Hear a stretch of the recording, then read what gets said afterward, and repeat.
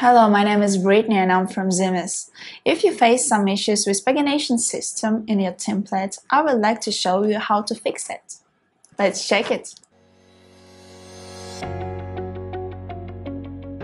First of all, we go to JetSmartFilters to Settings. We turn off everything except JetWooBuilder Products Grid. We go to Shop and choose to edit a single page with Elementor.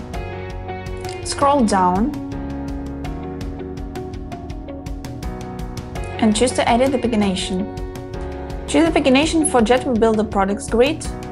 Do not forget to update it. Then we go to Edit Products Grid and choose to use current query. Do not forget to update when finished. Now let's check how it works. Let's go to the shop.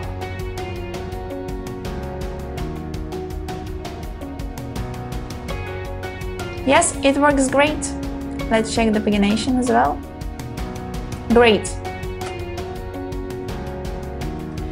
Hope it was helpful for you. Do not forget to subscribe to our channel and like this video. More information you can find in the description below. See ya!